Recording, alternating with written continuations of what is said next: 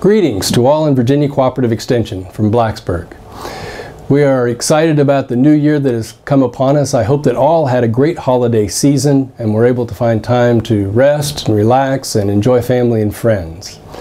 In this year, 2014, we're going to be celebrating the centennial of Extension. And we'll be celebrating the centennial all year long in a variety of ways, but significantly we will be celebrating on May 8th, which is the actual anniversary of the signing of the Smith-Lever Act.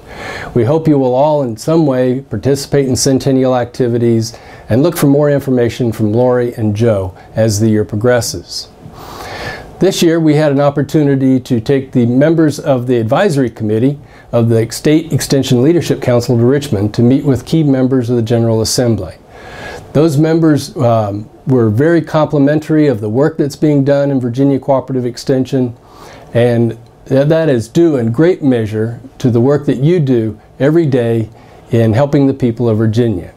So thank you for what you do. It helps us greatly as we work with those members of the General Assembly to ensure the future and strength of Virginia Cooperative Extension. I just want to take a moment now to give a shout out to the folks on the Eastern Shore. Dean Grant, Dr. Mostagimi, and I had the opportunity to attend the Eastern Shore Agriculture Conference and Trade Show, and that was a great production put on by the agents in Accomack and Northampton counties, as well as all our colleagues at the Eastern Shore AREC. And so thanks for doing such a great job.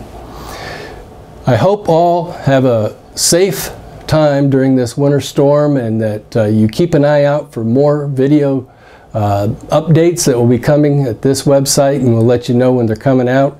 We hope you find this new method of delivery helpful and to some degree enjoyable. So stay tuned, we'll be back soon.